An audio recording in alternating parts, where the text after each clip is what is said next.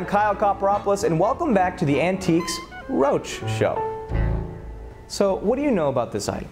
Yeah, so this item has been in my family's home for a little over 2 months now, and we were all just super impressed with its size and its shape, and we just agreed that I should come in here and figure out how much it was worth. Well, what we are looking at here today is definitely a cockroach, which would mean that at auction it would fetch absolutely nothing. Good to know. What the fuck is this show? I don't know.